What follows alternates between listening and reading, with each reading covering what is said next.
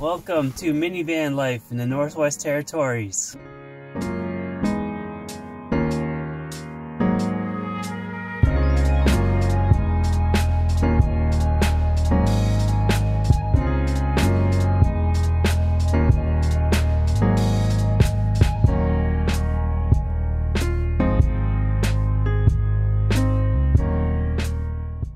Good morning. So it was minus 37 degrees Celsius out last night, and I survived comfortably in here. I kept the diesel heater around 3.2 hertz. That's a little more than half power, but I was just having one problem with the filter. The air filter on it was frosting over.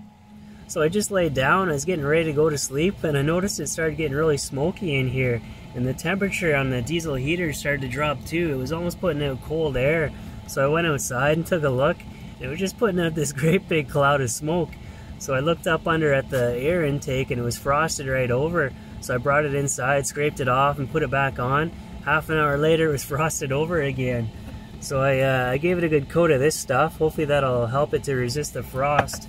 But I looked inside at the tubing too, and it was starting to get frosty too. So hopefully it doesn't clog itself up. But it's about minus 37 out right now, so this is all new grounds for me. So I'm learning as I go. But when it was smoky in here, I got a reading on my carbon monoxide detector too, 48 parts per million. So I think what I'm going to do is order 2 stainless steel pipes, 120 centimeters long, then wrap a wire around them so that they're both contacting each other. Maybe even wrap it in some kind of heat insulating tape. And that way the heat from the exhaust pipe will warm up the intake tube, and that should prevent the frost from forming, and maybe even warm up the incoming air, and that should help the diesel heater run more efficiently. They're originally forecasting tonight to be minus 40, but now they're saying it's only going to be minus 35. So what? I think I'm actually going to head south now. I'm going to head into town and load up on groceries and gas, and hit the road. And after 2 weeks of waiting, I finally got to see the whole reason why I came up here.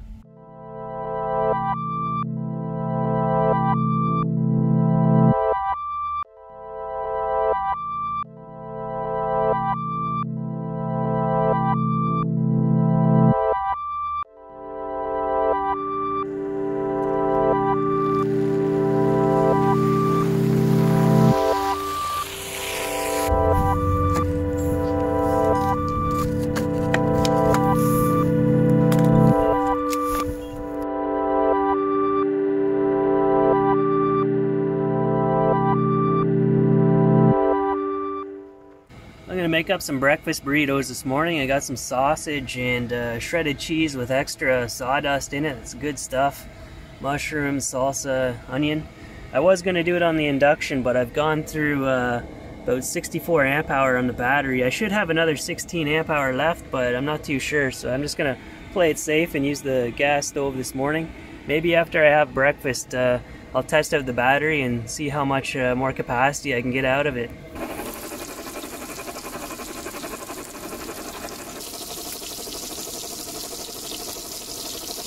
Alright, I got all my ingredients ready. I'm going to scramble it all up now with some polar eggs. These are fresh from the Arctic Circle, where those polar chickens are out roaming around.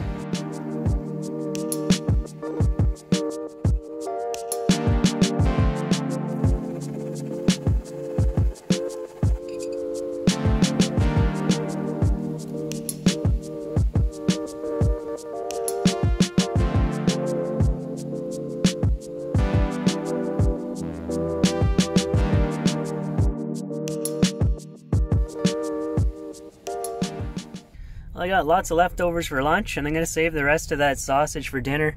I got plans for that. But you can see I've gone through about 68 amp hour on the battery now, but I forgot to mention that this one only factors in the diesel heater and the inverter. This one keeps track of the lighting and the fans and everything else, and I've gone through 12 amp hour up there, so that's basically my 80 amp hour of 100 used up.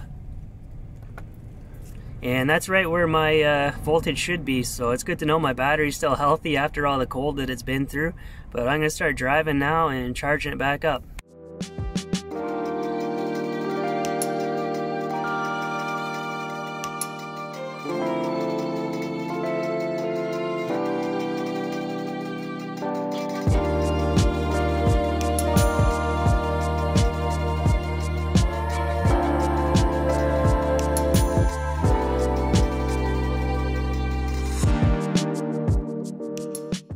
Well, I haven't decided where I'm headed yet. All I can say is south. I did think about going further north all the way up to Inuvik and the Arctic Ocean, but I decided that now just isn't a very good time with the lack of daylight. I think if I did it right now, I'd drive up there, then just turn around and come back. It would be epic, but not very practical. There's just a ton of hiking I want to do up in Yukon, so if I'm going to make the drive up there, it's going to be during the spring or the summer. But tonight I'm going to repeat an old recipe. I'm going to have some frying pan pizza. Well, I got lots of good ideas what to do about the frost on the inside of the rear window, but the solution I decided to go with was actually do nothing at all about it. It's not doing any harm there, so I just don't run the defroster anymore.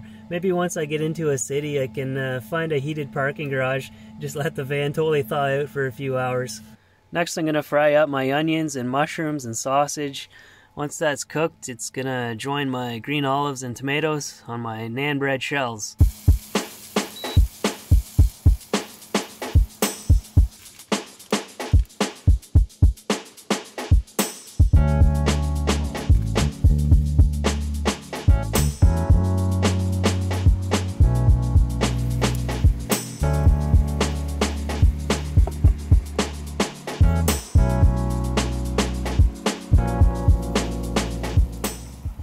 Well, that's all I have to share for now, so thanks for watching, and I gotta figure out where I'm gonna go next, so I'll see you there in the next video. And congratulations to Victor Sandoval, you are the lucky winner of the Yellowknife prize pack.